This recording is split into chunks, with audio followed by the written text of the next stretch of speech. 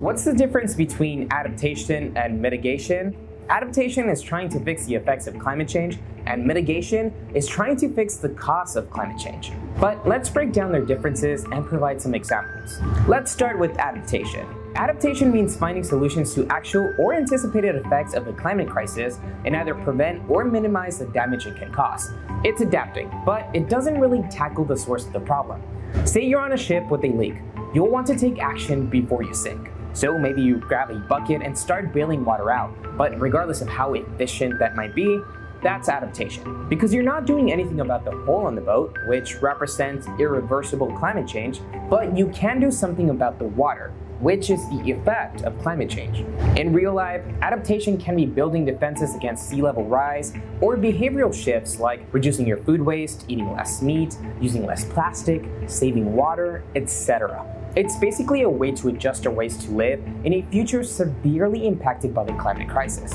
Now, what does mitigation mean? Well, unlike adaptation, mitigation tries to fix the problem at the source.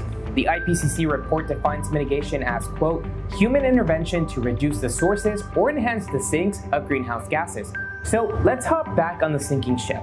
This time, instead of trying to deal with the water, you're going straight for the hole and sealing it up to stop the water altogether. In a real-life situation, this would mean reducing the sources of greenhouse gases, like the burning of fossil fuels, or retrofitting buildings and vehicles to be more energy efficient. But it also means enhancing carbon sinks to suck carbon out of the air with efforts like reforestation, preserving ocean health, soil enrichment, or even carbon capture technology.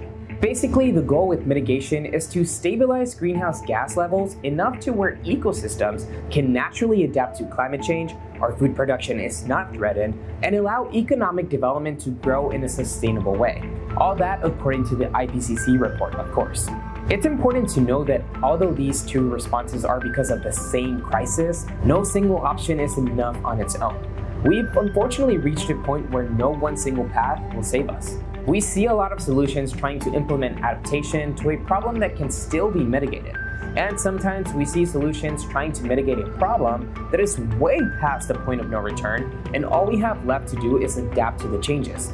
So we need better solutions and policies that link both mitigation and adaptation. And we need all hands on deck to save the sinking ship, our planet.